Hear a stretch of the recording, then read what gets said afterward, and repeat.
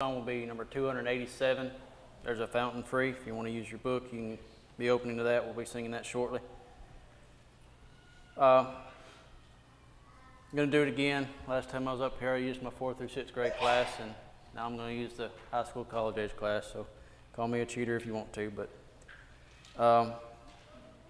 we're talking about prayer this week, and to kind of begin our discussions about it Sunday, I just went through the room and asked, what are some reasons that we tend to not pray or not pray as we should? There's some very good points brought out.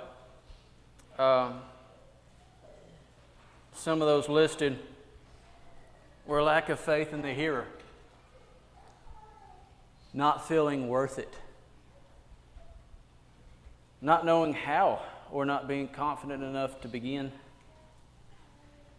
not knowing what to say, forgetting to pray,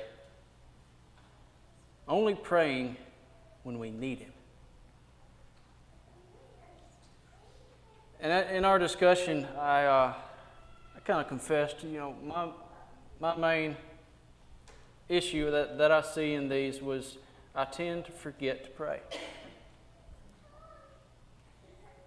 I get busy and I forget to. And I just laid it out and said that's where I'm weakest, and we kind of just moved on. And later on that night and the next couple of days, I was thinking about that. Why?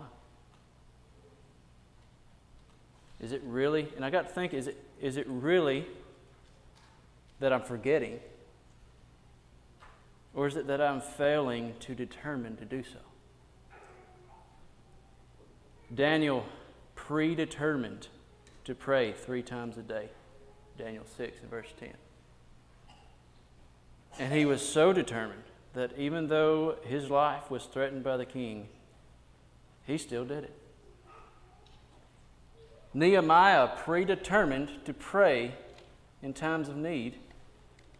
He was serving King Artaxerxes, their captor at the time.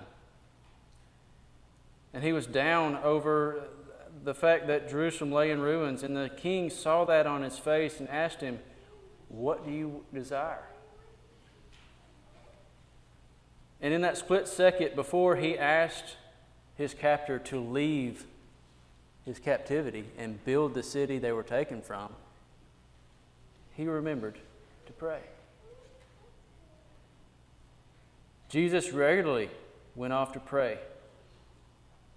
He also prayed in the presence of his disciples. Paul regularly spoke of prayers for those he was writing to. He even prayed for them while he was in the depths of the dungeons.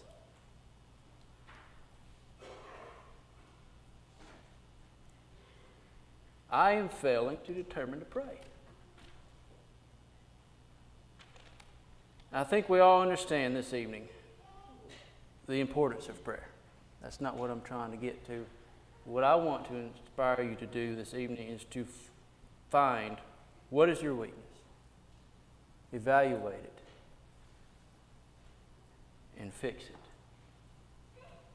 Because without proper prayer life,